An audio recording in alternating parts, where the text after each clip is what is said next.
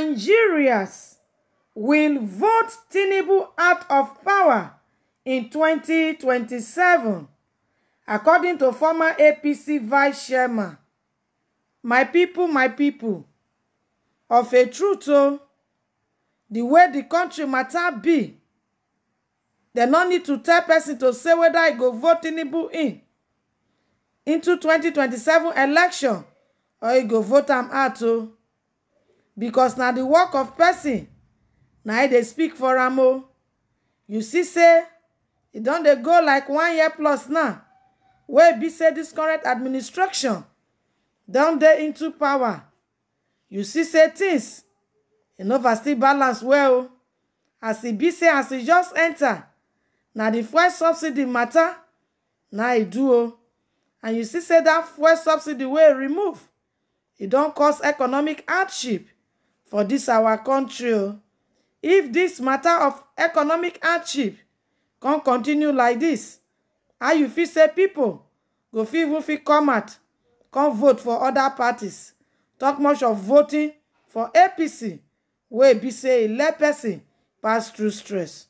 So my people, una go come hear how the news e be. A former national vice chairman northwest of the All Progressive Congress APC wey be Saliu Lukman, e come say just as the military was booted out of power over 25 years ago, Nigerians will vote out President Bola Ahmed Tinubu in 2027. Lukman, who was a guest on Channels Television's Politics Today program on that Wednesday, he come claim say the security situation in Nigeria and the economic e don worse in the last 15 months under Tinubu administration. He come say the APC they don fail Nigeria and does not deserve to be re-elected in the 2027 general elections, adding that the ruling party at the state level produce emperors as governors. Lukman come talk say this country no go fit continue like this. He come say wetin e know be say something we have to give, whether that act of giving go produce something that will correct all the mess around is what I am pushing. He come dey guarantee Nigeria say im get confidence say the same way wey be say they take get military out of power, na that same way they correct the current mess. He come say we are going to get to a situation where we have a functional political party and APC and President Asiwaju wey be Tinubu will be defeated in 2027, and we will produce leaders that will be servants to citizens, not leaders that are emperors. The former Director General of the Progressive Governors Forum (PGF) of the APC, he come say Tinubu, na former governor of Lagos State, is a beneficiary of the committed support of some Democrats to building democracy and should do better than he is currently doing.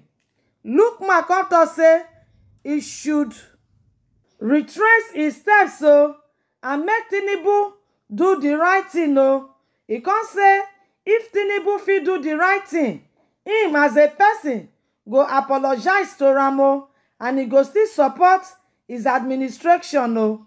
Meanwhile, the former First Lady of Nigeria, wey be damn Patience Jonathan, has opened up on her husband wey be the person of Goodluck Jonathan's plan for the next presidential election, scheduled for 2027 o. You can see say some political stakeholders have called on the former president to contest for the highest political office in the 2027 election. However, Mrs. Jonathan has disclosed that her husband will not be joining the 2027 presidential race. She pointed out that the Bayelsa-born politician has occupied the highest political office in the country and has no further political ambition.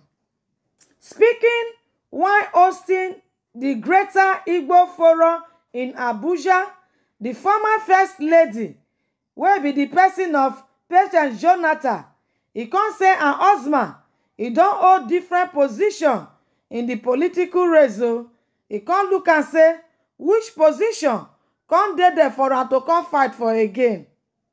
She come assure that her husband was committed to supporting the government in building a better Nigeria. According to her husband e don reach the pinnacle of political office. E come say wetin e dey look for again. E say of a truth dem not ready to come out for 2027 general election o.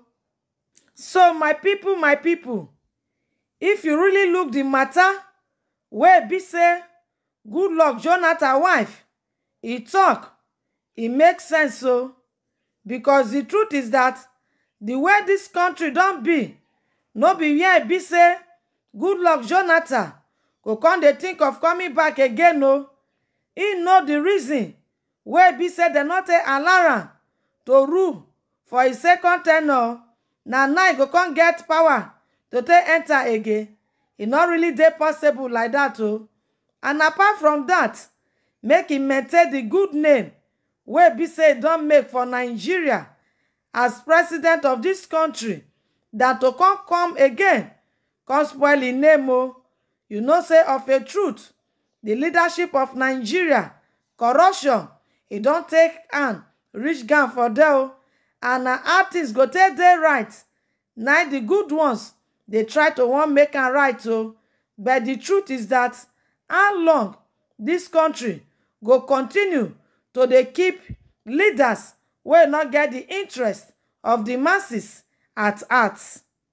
So my people, of a truth o, make Goodluck Jonathan stay away from this politics wey be say e dey for our country, because of a truth, the level of corruption e don too dey high o.